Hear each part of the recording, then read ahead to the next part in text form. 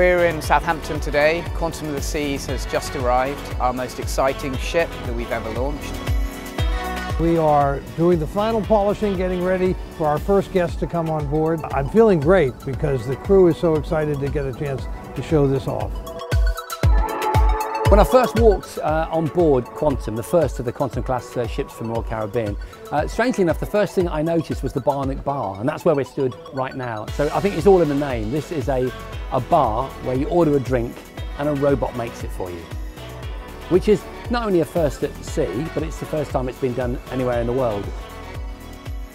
So you order your drink on a tablet, you choose from a whole range of different beverages, press a button and the robot's go into action. But they can make just about any cocktail within a minute, and there's 2 robots, so that's 30 seconds per drink. Not only is it going to be the most futuristic experience you've ever had in a bar, but it's probably going to be the most efficient in terms of time.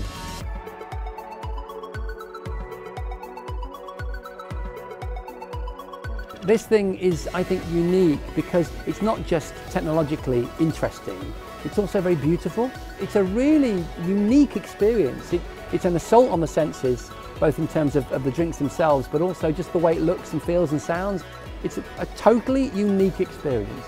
To do something that has personality, zest, feel, warmth, colour, it's a really exciting theatrical experience. It's not the kind of technological thing that we're used to. It's not about function, okay, or even form. It's about experience. It doesn't get more futuristic than this.